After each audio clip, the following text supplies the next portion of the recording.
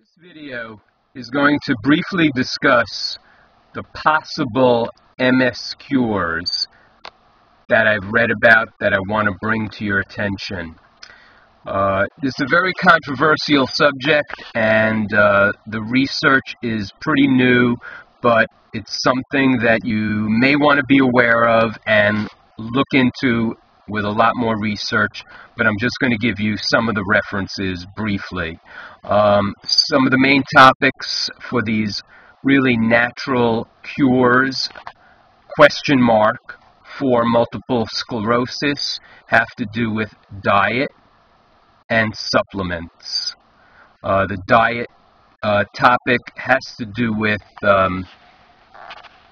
really the topic of the Paleolithic diet and a very natural kind of whole foods diet. There's someone named Dr. Wahls that I want you to use as a reference, and you might want to look at her website. That's terrywahls.com. She's a doctor that had multiple sclerosis and says she was cured. And she has many lectures on YouTube. She's done a few books, and she has her own website at terrywahls.com, where she's selling some of the books and videos. There was someone called Dr. Wahls Swank, who back in 1950 kind of discussed similar topic of curing multiple sclerosis through diet. It's kind of some of the early information. It's worth looking into, but it may be weak given that it is about 60 years old now. That website is swankmsdiet.org. There's also a very good organization I'd like to lead you to. It's called www.lef.org. It has to do with the Life Extension Foundation. And they have really what I'll call a prescriptive kind of, they have a lot of great information, and they also have a lot of recommended supplements.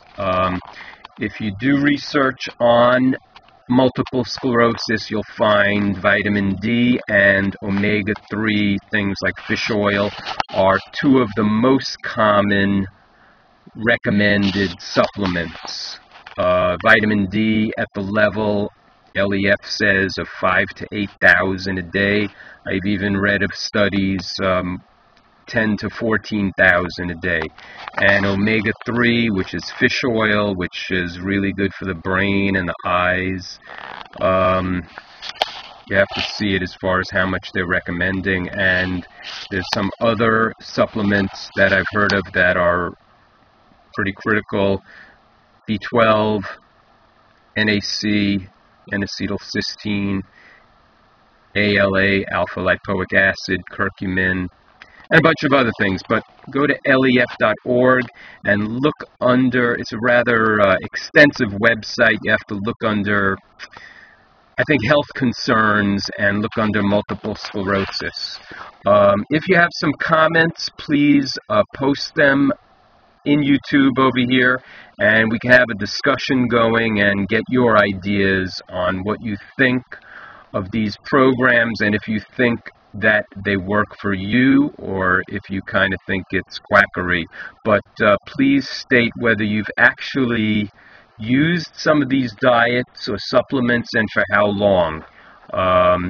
It takes a lot of effort, and a lot of people I know would really rather hope that the pharmaceuticals work, but you could mention whether you think they work, but they seem to only work temporarily, and most people still are on decline. You also might want to research Montel Williams.